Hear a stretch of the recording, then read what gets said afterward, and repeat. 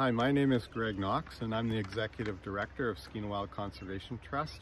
And this is a video on the salmon returns we might expect to see this coming season, as well as some fisheries information on what fisheries may take place. And so I'll start with a recap of last year, and we saw kind of low to moderate returns in a lot of salmon populations on the north and central coast, but there were some pleasant surprises, including a very large return of Skeena sockeye, 4.3 million, a good return of Nass sockeye, and some decent returns of other species like Chinook into the Nass. So the reason we've been seeing some improved returns in the last year or so is partially due to better ocean conditions, so cooler. We've had what's called a triple La Nina, which has meant cooler ocean temperatures in the North Pacific Ocean, which results in more food for our salmon when they're out there feeding. This information that I'll be talking to you about is provided by the Department of Fisheries and Oceans, First Nations fisheries programs throughout the Skeena watershed, Nisga'a Fisheries and the Nass, and the provincial government as well.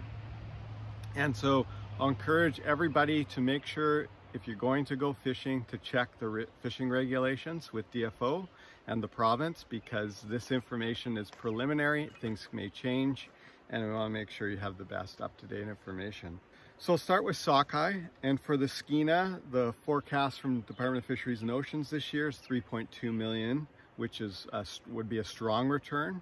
An average long-term return is 2 to 2.5 million sockeye for the Skeena. In terms of fisheries that will take place, if we get those strong returns, we'll see gillnet fisheries at the mouth of the river mostly in July, possibly early August, and also potentially some seine fisheries. And the wreck fishery will open once we get 800,000 estimate past Tyee test fishery at the mouth of the Skeena. So moving on to the Nass, the forecast for Nass sockeye is 366,000. Long-term average is over 600,000, so not a really strong return.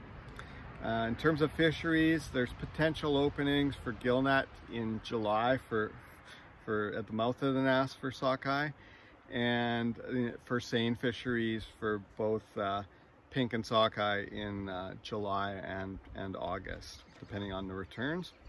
Next up is Chinook. For Skeena Chinook, the Department of Fisheries and Oceans is expecting 21,000 into the system. Last year, the return was 27,000, but the long-term average is 80 to 120,000 Chinook. So returns in the last many years have been significantly below the long-term average and of conservation concern. And that's why we've seen closures for Skeena wreck fishery in the river.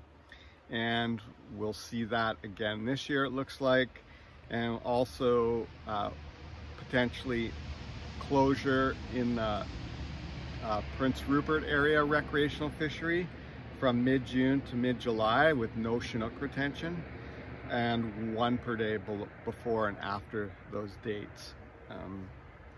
For Nass Chinook, the forecast is 27,000. The long-term average is about 30,000, so about an average return is expected.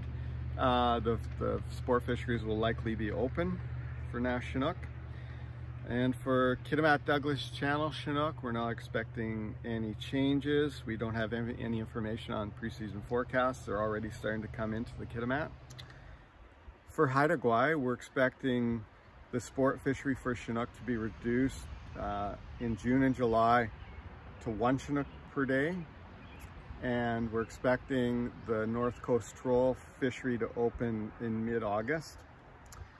And moving on to coho, forecasting a low to average return this year, more like a average return in the Nass. They're expecting 132,000 coho, and average is 176,000.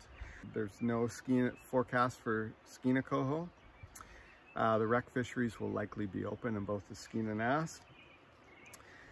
For chum, the forecast continues to be poor for most north and central coast systems, except for some Nass area streams where we've been seeing kind of average to decent returns in some of those systems. For pink salmon, we don't have any real good forecast information. That could be average for the NAS. There'll likely be fisheries open in area 3, which is NAS area. Possible openings in this at the mouth of the Skeena and in area 6, which is Douglas Channel and outer coast down by Hartley Bay. And finally, for steelhead, there is no forecast, so we really don't have much information on what we expect, although the returns in the last 4 years for Skeena steelhead have been really low.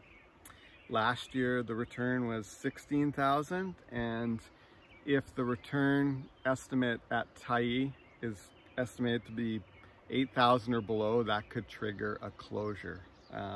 But hopefully we'll see an okay return to the Skeena again this year.